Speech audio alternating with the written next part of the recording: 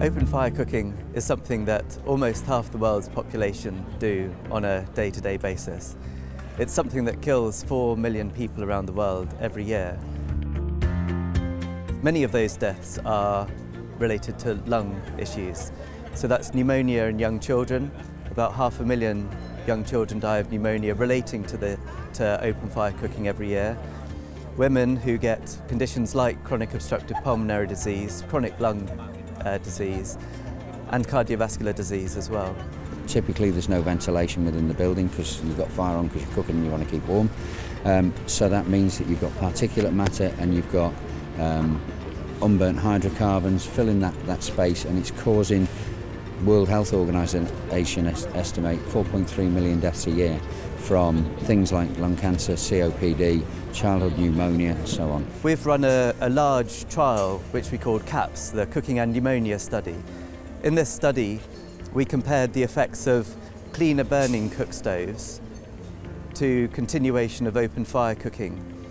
And in this study that included 150 communities in Malawi, over 10,000 children in total, followed up for 2 years. We were looking at the impacts on pneumonia, but also on safety issues, and particularly burns. So this is the ACE-1 solar biomass cook stove from African Clean Energy. If you compare to an open fire, right, which burns fuel really inefficiently, what this does is it drives air into the flame, inside the burning chamber, and that raises the temperature so high that it actually gasifies fuel. So then you're burning fuel very efficiently. And that's its sort of key goal. Now, in order to drive the fan, which drives the air, we had to have a battery. The battery itself is recharged with the solar panel that you may see in front there. And this also provides additional electricity. So what we thought is, why not have a USB and a DC port? It means you can recharge mobile phones, power LED lighting, and cook really cleanly indoors all at the same time.